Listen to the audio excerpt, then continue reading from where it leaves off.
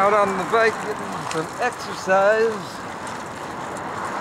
It's good to get some exercise in the morning and also later in the day. It keeps the stress low. For me, stress builds up pretty easy. I got years of stress built up, so I have to keep getting rid of it.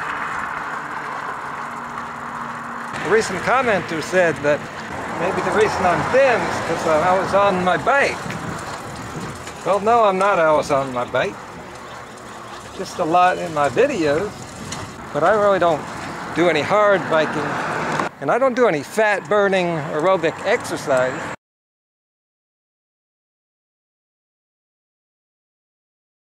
Light biking. And then weightlifting. That helps with the stress too.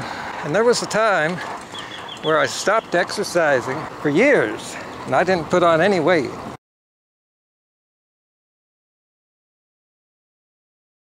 You've got to get yourself into a place where your body's no longer storing fat. That can take time.